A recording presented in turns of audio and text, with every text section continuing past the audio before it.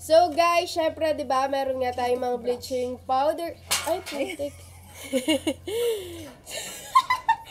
'Di ba, guys?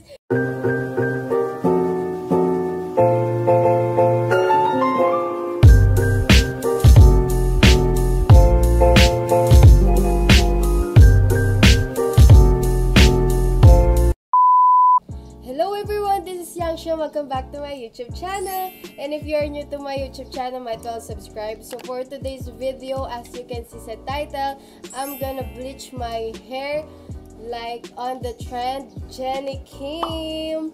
So, how you like that?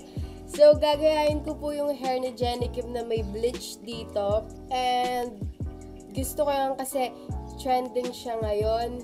Maraming nagpagawa, vloggers and mga iba na natipuhan din nila. Kasi sobrang ganda niya, guys. Tsaka ang ganda ng MV nila ngayon na How You Like That.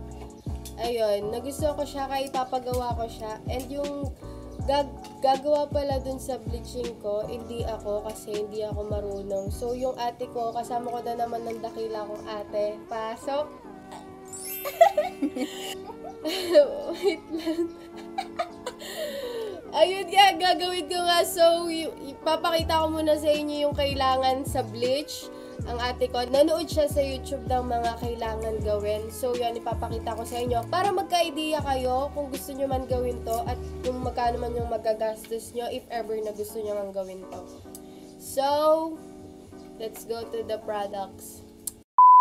So, guys, yung sa bleaching, if you're gonna do bleaching your hair, syempre, the main is yung bleaching powder.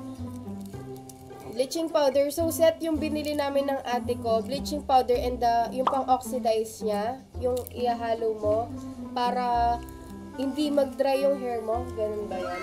Yan. So, itong bleaching hair na to, naka-ano na siya. Naka-divide na. Then, ito yung binili namin. So, total of this bleaching powder and oxidized cream is total nata is 160 pesos. For only 160 pesos, you can do half of them. Pwede mo tong hatiin. Then, ito yung dalawa niyang pang-oxidize. So, it's only 160 pesos. Then, syempre, kapag mag-bleach ka, you need cream silk daw. This is before, after, or after? So, after bleaching, you need this para hindi mag-dry. You need this para hindi mag-dry. So, first time namin gagawin to na... First time sa akin? Or ikaw din first time? First time. First time namin gagawin ng ate ko. So, hinahanda ko na yung sarili ko if I'm... You know, kasi... Nakakakaba kasi sa bleaching, hindi madali yung bleaching kasi yung iba nakakalbo, yung iba talaga nasusunog yung hair nila, nagda-dry. So yun, kailangan natin ng cream silk. So yung cream silk natin sponsored po, Keratin Chuchuneski cream silk, basta yan. Yeah. Then, kasama din to sa main is yung foil. Syempre, ito yung pambabalot mo. Yung foil. Ang gulo ng ate ko. Ayan yung foil. Kasama yan. Kasi after applying the bleaching powder and the oxidization, yung, kailangan mo to pambalot. Para mag-heat siya, maluto. Yeah, para kung nagluluto. Then, syempre, yung ate ko gagamit siya ng gloves. Yan. So, total lang na gastos ko is 180 lahat. So, for only 180, you can buy this. This one. Yan. You can buy this, the bleaching powder and everything. Hindi na ako gumastos ng iba kasi meron na kami sa bahay ng tulad ng foil, katulad ng gloves, surgical gloves, and this shower cup kasi nandito na to sa bahay namin. And kaya meron akong surgical gloves because I have brother na medtech. So, yun lang siya. Kinakabahan ako, guys, kinakabahan ako na excited kasi first time ko magpakulay. Then, yung buhok ko, yung buhok ko, virgin pa siya sa color, but I do, curly hairs and reband. Yun, nagawa ko na yun. But in color, hindi pa siya nakulayan. But my hair is not pure black, guys. Hindi pure black yung hair ko. Yung hair ko talaga is may pagkakulay siyang iba. Brown siya, no? Brown. Na ba? Brown yung hair ko. Hindi siya light brown, parang ganun. Hindi lang siya nakikita sa camera. Ewan ko ba ako nakikita. Yan. Pero pag pinag-compare mo yung pure black and yung hair ko, may color yung hair ko na iba. Kasi po, hindi po black. You know what I mean?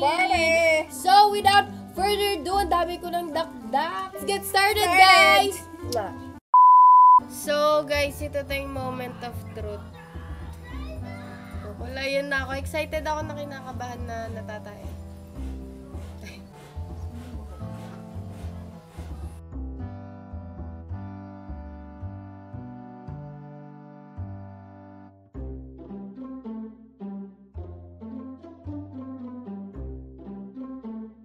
Yung i-bleach the moment of truth. Game! Start na ako Yes, sir. Magmask ka, baka mga O pala, sinisipon pa naman din ako. So, yan, mag-a-apply na. I-apply na. Ayun yung tsura niya. Ang foamy niya.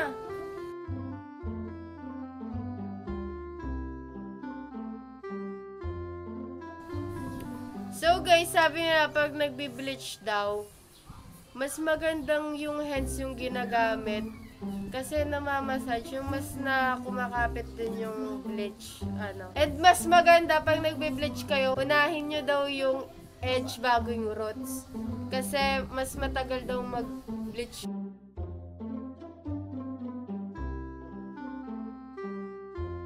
nag-i-start na siya. Ay, wait lang, nahulog! So guys, ready for time lapse.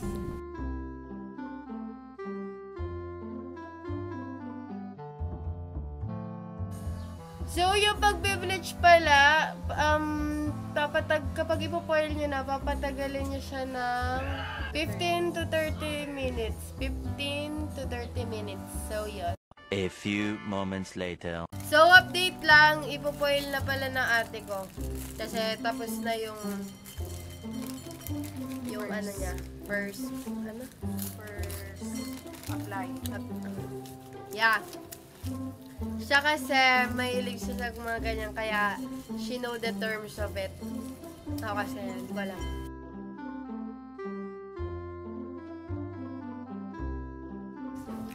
So guys, yung next na, itong next na yung ano. Next!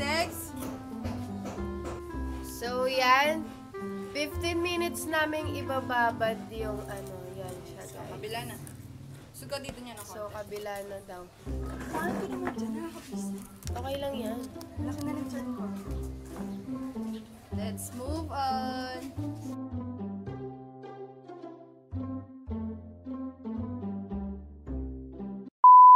Up. So, yan guys, update lang. Pinapuelo ko na yung isa.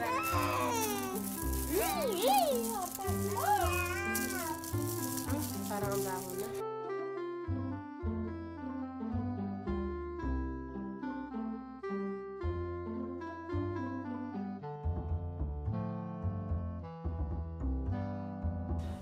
Sabay-sabay na natin. So, I'm waiting for the result of it. Ano siya, best? Nakikilig ako kasi it's my first time. It's my first time. So, yan guys. Natapos na yung 15 minutes. Then, pinapaalis na ng ate ko to. Ayan na, pinalis ko na, babe. Ay, okay ka, girl. So, yan. Pinapalis na din. Ito, 10 minutes na lang kasi nga, nag-ano sila, nagsabay sila. Oh my God! Look at this! Can you see it? So, guys, ayan siya. White na ba siya? Ay, white. Yellow-white na ba siya? Ano siya? So, yan, guys. Tapos na tong, update lang. Tapos na siya.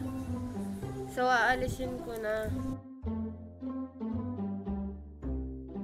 Yan guys, ito. Tapos meron pa siyang konting dark kasi sa second coat namin. Tapos yan. Go to kuya. And then babanlawan. Babanlawan ko muna ba? Balawan mo muna siya. Babanlawan ko muna. Then mag-ano kami, papatuyuin. Tapos second apply na siya. Nagmask na ako kasi medyo may amoy na. Be right back! So guys, ayan na siya.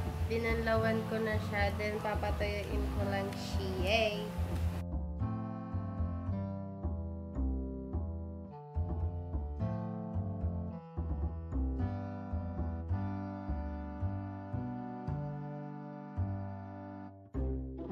So, yan guys. Tuyo na siya. So, guys, second coat na inunahin dito sa right again and again but sa inyo left. Pag hindi nyo na-achieve yung gusto nyo, pwede pa naman i-second coat. Kailangan mo lang banlawan, then patuyuin ng patuyuin.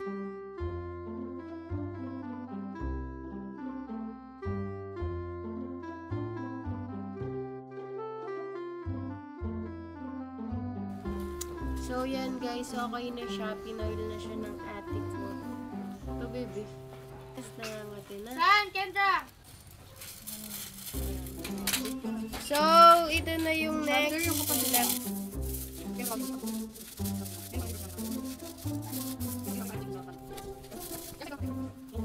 15 minutes later.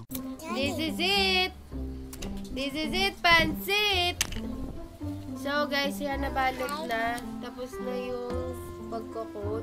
Then, sabi ng ate ko, timer na natin siya ng 30 minutes before natin alisin ulit and kung ma-achieve na ba natin. So, yan, second coat na to. Then, update ko na lang kayo after ng 30 minutes. I want to share my experience sa bleaching. So, sa pagbe-bleach, guys, ngayon, nararamdaman ko na yung sinasabi nilang init, yung hapde and yung kate. Nangangati siya. Yun. Ayun lang naman. Yung mafe-feel mo daw pag nag-bleach. So, nafe-feel ko na siya. Tiis ganda. Tiis ganda tayo, sis. So, yun. Many minutes later. Tapos ay 30 minutes and ayun. Ayun yung kala. Kinikilig ako kasi parang na-achieve ko siya. Busy. May ina-achieve kasi tayo. So, yan, babanlawan ko and mamassage lang daw na ate ko para yung mga natitira bagay. Mag-light yung color niya, pero aalisin na siya.